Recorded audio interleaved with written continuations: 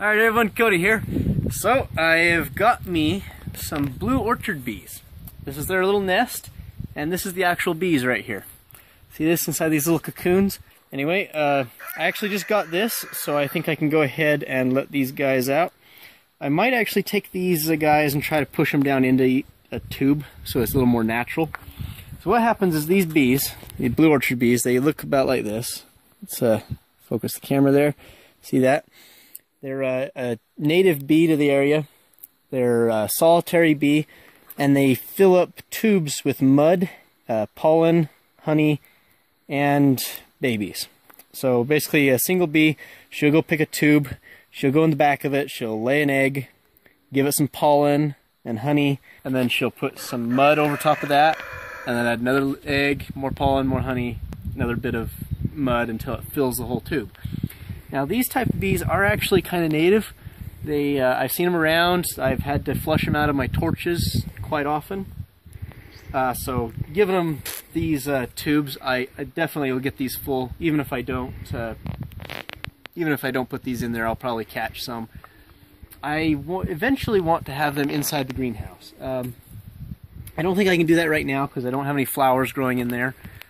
Possibly we could like set up a feeder for them, but they aren't honeybees. I don't really know anything about them. I don't know how to feed them, so I'm just going to go ahead and do what they do naturally. I'm going to sit this down there inside this cement block. You know, put these little bees inside of here and just see what they do. You know, maybe this first year I'll just run these, watch them a little bit, and see if I can start in on it a little bit.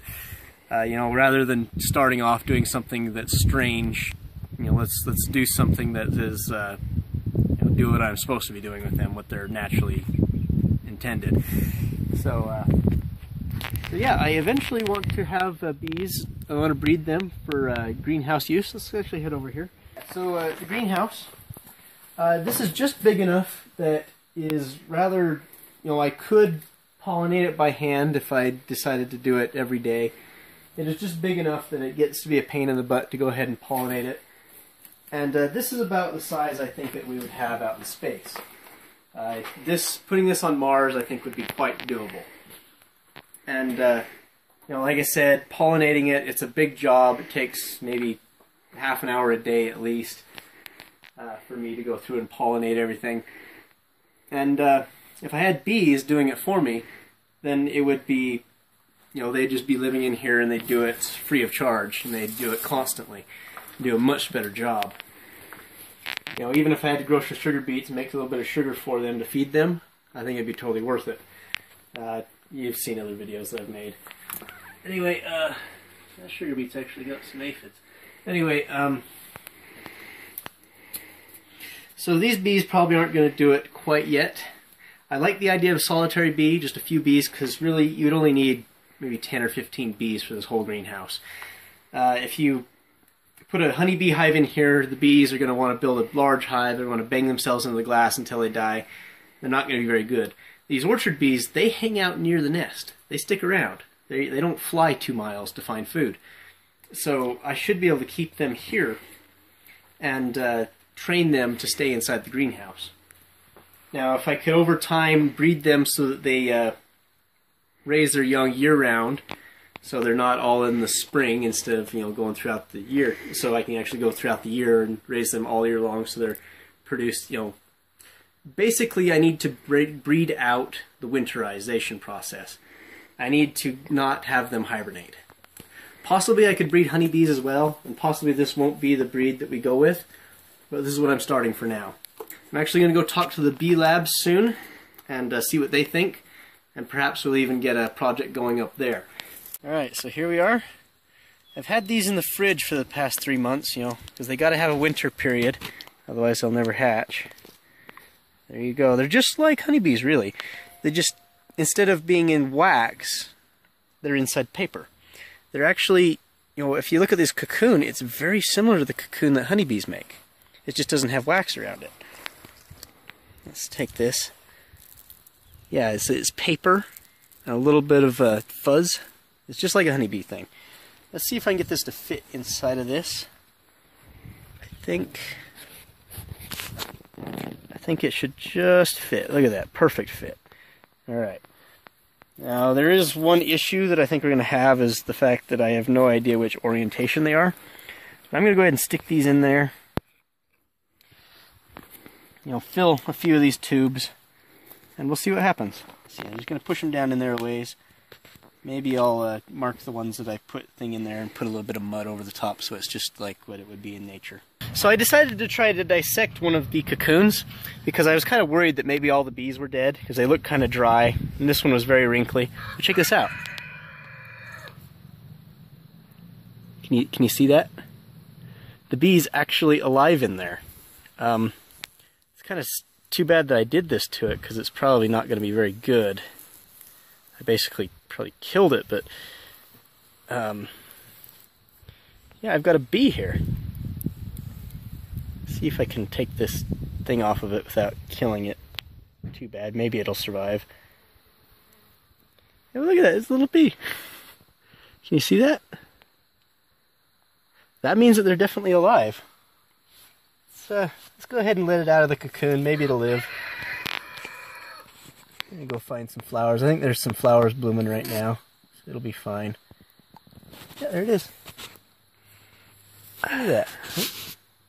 Poor thing. It just came out of the fridge, so. How about that? It's alive. Oh, that's cool. Okay, so that definitely tells me they're just about ready to hatch. Let's go ahead and finish putting these in the tubes.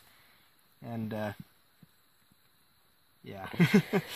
Okay, so their head is towards this tip there. It's good to know. Their head's this pointy end there. I'll put that towards the outside. That way it's easier for them to get out, I assume. So, Mr. Reader. Yep. These bees, if they don't produce honey, they don't store it up for the winter, they won't make it through the winter, will they? They store pollen and food inside this tube for their babies, but the adult bee doesn't actually make it through the winter, no. So the process is continued by each bee making a cocoon through the winter? Yeah, it's basically like every single female bee is a queen. You know, She lays eggs, produces a little colony here inside these tubes, and then, of course, she goes and dies. But she leaves a few more in her wake. Yep. Wow. Looks like a lot of these might actually be dead. Ah, this one's buzzing at me, so I guess it's not. Let's stick that down in there.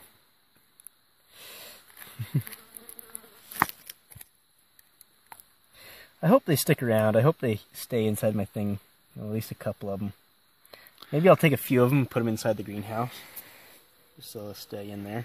See if they do anything. I don't know. So in the wild, where would they actually hatch from? They wouldn't have these perfect little tubes. They'd find like some other animal's nest, like a hole in some wood or something.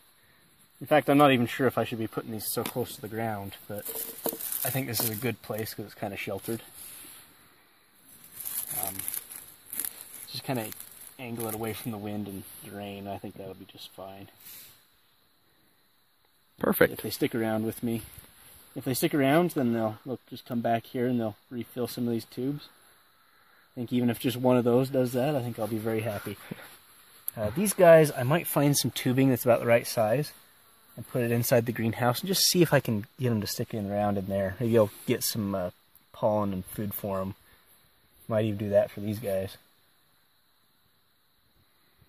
Alright, at any rate, I think that's all I can do for now. I will do another video when I'm up at the bee lab talking to them. Maybe they'll give me some better advice, and perhaps I'll use their facility. But until then, I'll see you next time.